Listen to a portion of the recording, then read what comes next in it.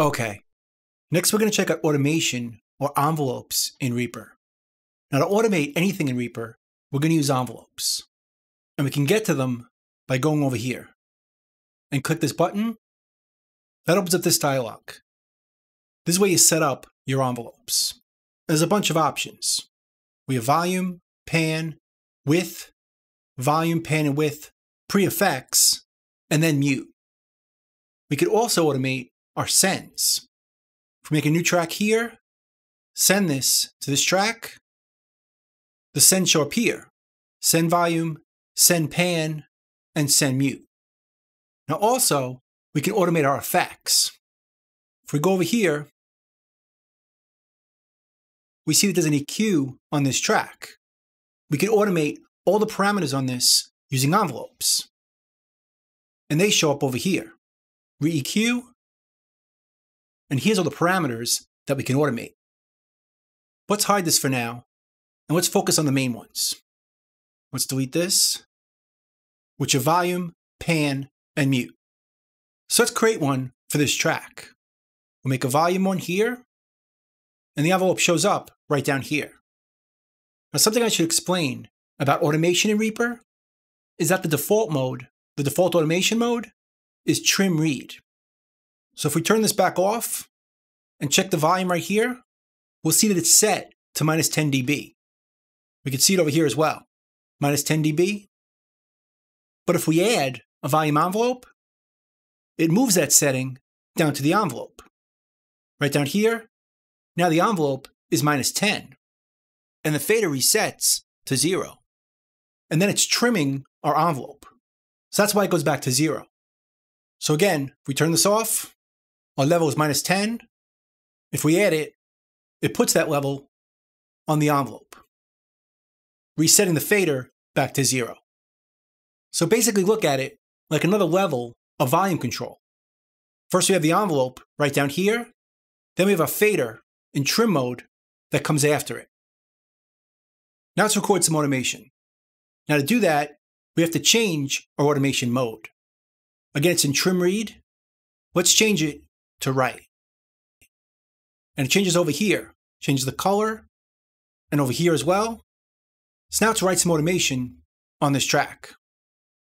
We can do it from here, we can do it from here, or we can do it from a controller, which is what I'm using. So let's hit play in write mode and record some automation.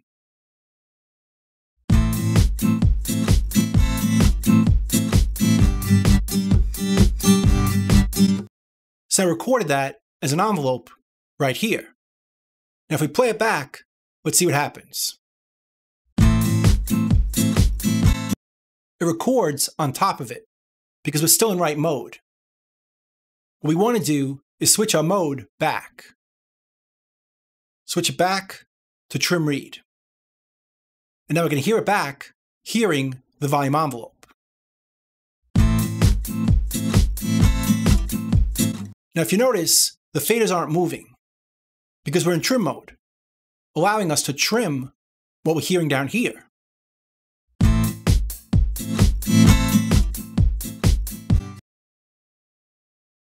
Now if we want to see the automation, just switch it to read mode.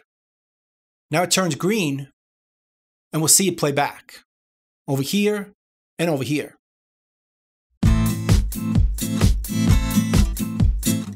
It sounds the same, but now we can see what happened. Now let's record some pan automation. We'll go over here, select that. Let's make this a bit smaller. Now right down here, we have an envelope lane for pan automation. We'll switch this to write mode, and now we can write pan automation either from here, or up here, or even down over here. Let's do it from here.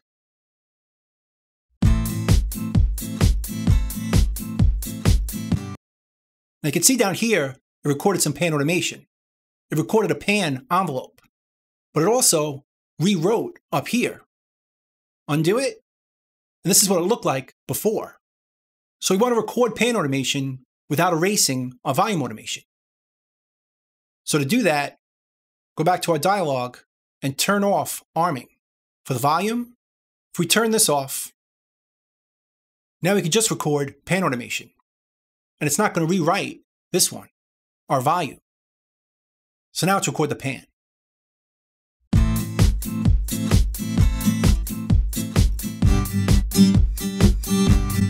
Now it left the volume alone while we recorded the pan. And to hear this back, go back to our dialog, switch it back to read mode, and now we can hear it back. So now it pans and adjusts the volume at the same time. Now we can also arm the envelopes right over here. It's the same thing as doing it over here. They're both on right now. We could turn them off right here and just choose the envelopes we want to record. We could also switch our modes by right-clicking over here and switch the modes over here. Go back to write, and we're ready to write some more automation. Go back to read or trim, and it'll play it back. Now let's record some mute automation. And again, instead of doing it from here, let's just right-click and choose mute. That adds a mute envelope right down here. Let's make these smaller and this one bigger. And now we can record some mute automation right over here. Switch it to right. Disarm these two so we don't erase them. And we're ready to write. Now I want to show you another preference.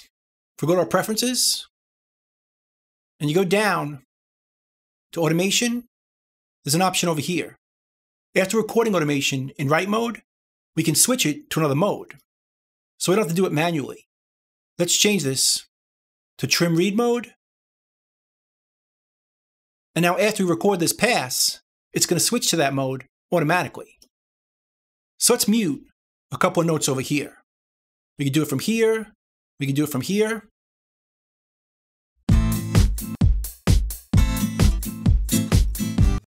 And now it's switched to trim mode. Let's hear it back. Now we muted just these two notes, which we can edit by dragging them around. This is unmuted, and this is muted. And we're hearing them all back during playback. Now we could also bypass any of these parameters. So if we didn't want to hear the mute automation, but we still wanted to hear pan and volume, just hit this button right here. And it bypasses that envelope. Now it's not going to mute the guitar. Unbypass it, and it does. So any of these can be adjusted individually. And we could also choose if they're visible. If we go back to this dialog, we can hide our volume, our pan, and the mute. Those envelopes are still going to play back. We just don't see them. And we can show them again from here. Make them visible and arm them from here as well.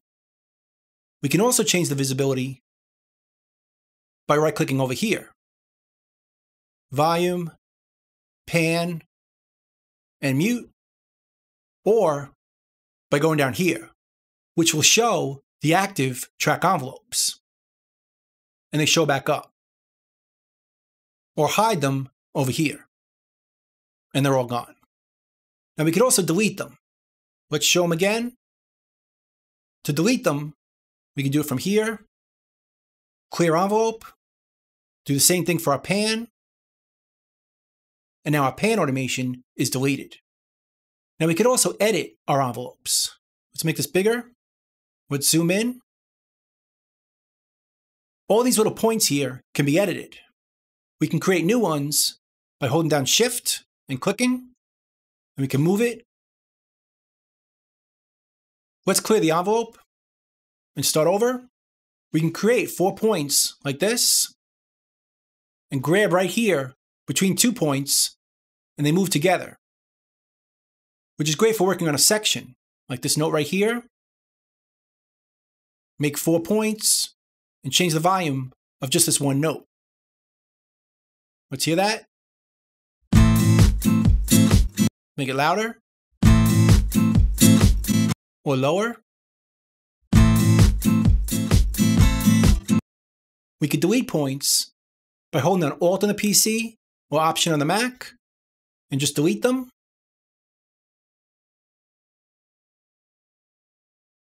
We could draw points by holding down Control on the PC or Command on the Mac, and we could just draw. We could select points by making a time selection, right-clicking, and select points in our time selection. Then we can move just the selected ones, like this. We can copy and paste points. Let's say we know that this right here is a good volume. Just copy it, paste it over here. Now we have a new volume right there. And we can adjust it by right-clicking.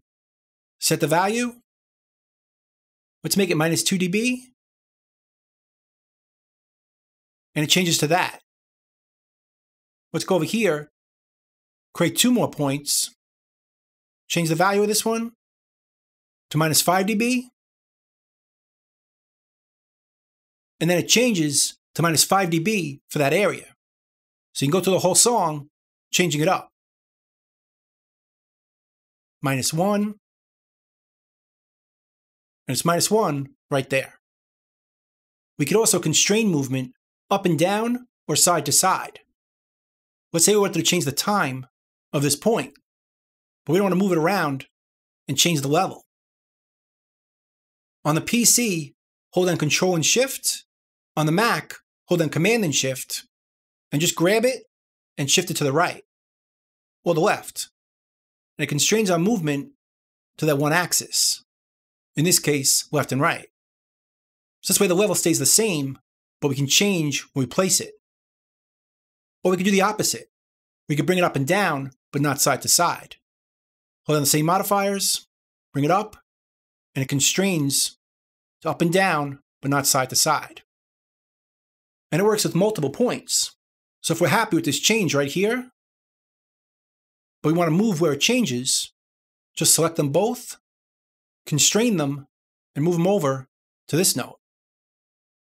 We'll do with these, move them over to here, or here, or here, without changing their level. We could also reduce our points. If we go over here, we have this pattern, but it has a lot of points. If we want to change them one by one, it's kind of hard. So we could reduce them by selecting them and choosing reduce number of points. And from here, we could bring it down to just the amount of points we need. Maybe something like this. Then it becomes a lot easier to edit. Just go over here and edit it. Edit this 1 point. We're down over here. It's easier to edit with less points. So now let's check out the other automation modes. Let's rewrite this section in write mode. Switch it over here. Now we're ready to write volume automation.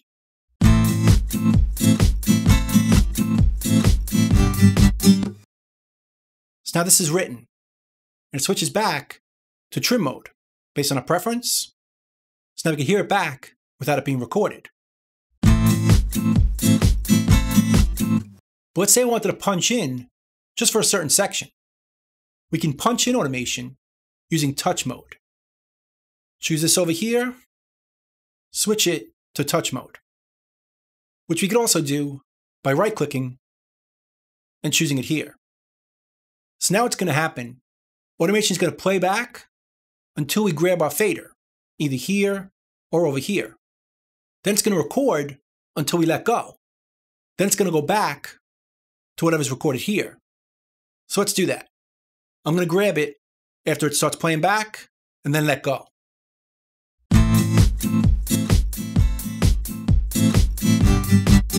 So I let go over here, and I punched in or grabbed the fader right over here.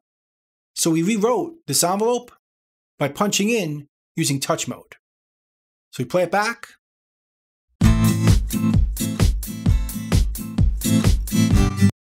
Here's the old automation over here, and here's the new automation. Now we could also use latch mode. Let's right click over here and switch it to latch mode. Latch mode is very similar to touch mode, as it doesn't start recording until you grab the fader. But the difference is, if you let go of the fader, it doesn't punch out, which makes a lot of sense if you want to re-automate the rest of the song. So let's undo this, and we're going to punch in right about here, and if I let go of the fader, it's going to still keep recording.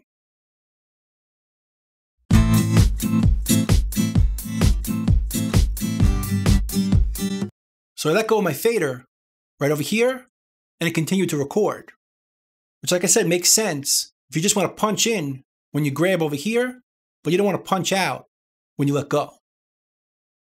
And when you in-latch or touch, as long as you don't touch anything, it's going to play back. Or touch mode.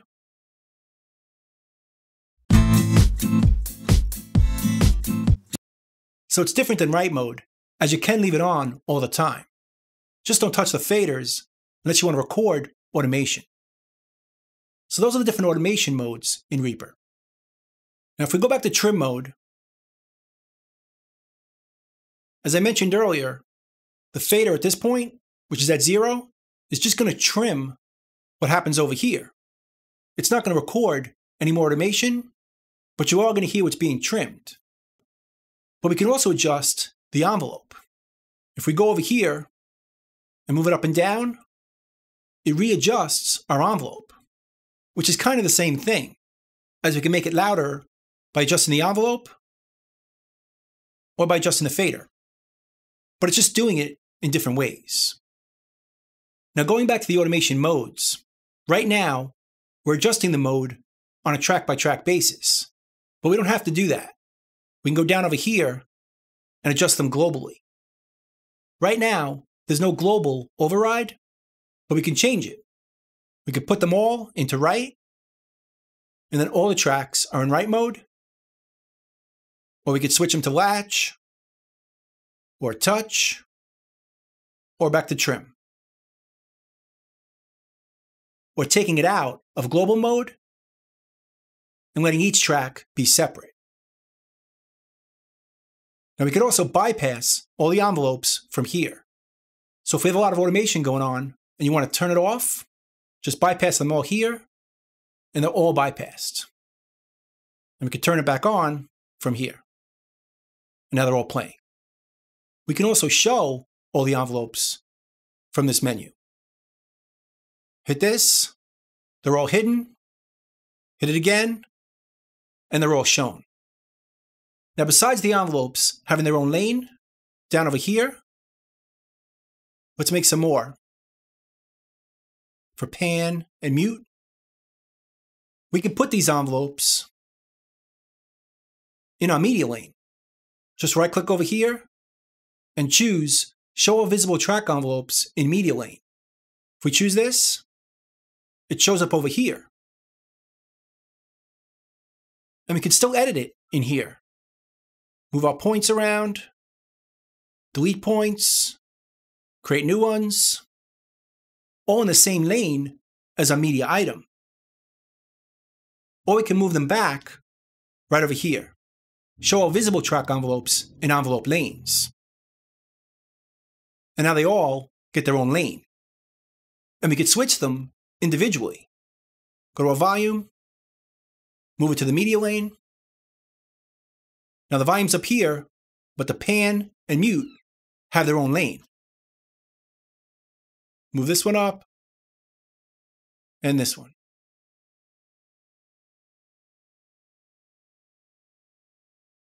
Now let's delete them all again. And instead of doing it from over here, we could just right-click the envelope and clear it here.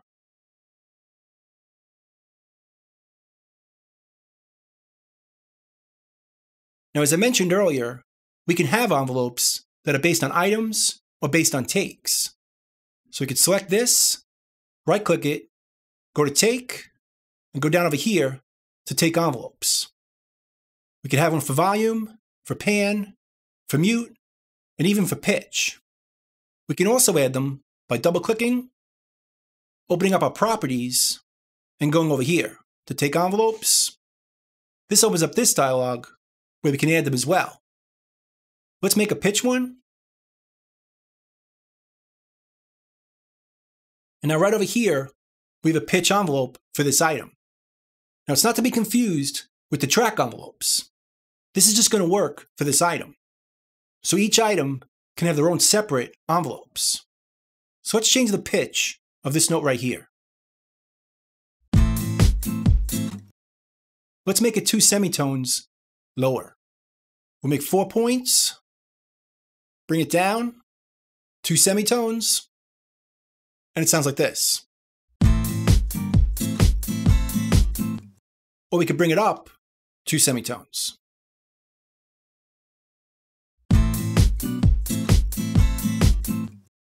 And again, we can do the same thing with volume, pan, or mute. Let's delete this one. And let's add one for volume. Now what I like about the volume envelope, based on the item or the take, is it's pre-effects. So if we're hitting a compressor or any dynamic plugin, and it's hitting too hard, we can reduce it here before it even hits that compressor. Let me give you an example. Let's say I want to change this note. Let's make 4 points and bring it up so the volume's a bit louder to match this one. We'll do the same thing for this note and try to make them more even before they hit the compressor. It's a bit too loud. But we can even out note by note. Or if the note's hitting too hard in the beginning, we can fade it in. Make some here and bring it down so it fades in the beginning of that note. See how it gets softer? And we can adjust it to taste. Before, it might hit too hard. And after, it's a bit smoother. So it's great for doing things like that, as the adjustments are pre-effects. Now, as I mentioned with track grouping, VCAs and even grouping are going to handle envelopes differently. Let me show you. Let's make a new track.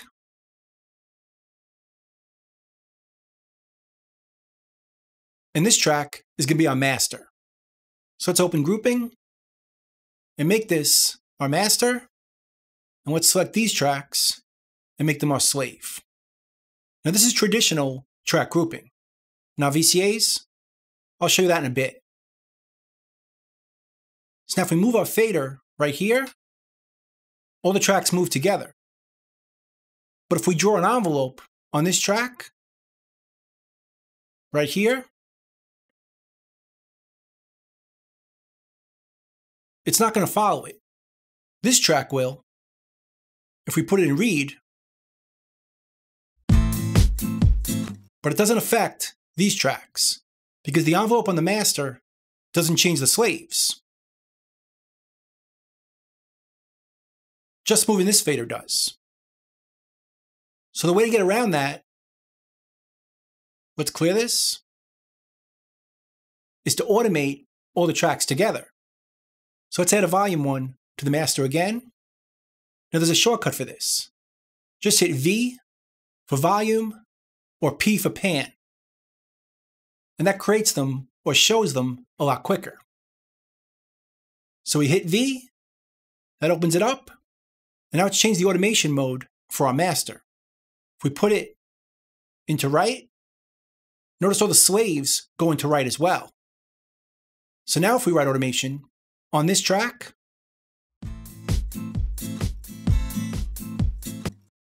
even though the envelope is on the master track, it also gets recorded to the slaves. So we don't really need this track anymore. We can delete it, and And we still have the automation that we just recorded because it was recorded on the individual tracks. So it's still there. So that's important to realize. Now, with VCAs, it's a bit different. Let's undo all that. And let's take these out of their group. And instead, let's make this first one a VCA master. And then we'll take these and make them VCA slaves. So now this track is still controlling the volume, but it's not going to move the faders. Watch.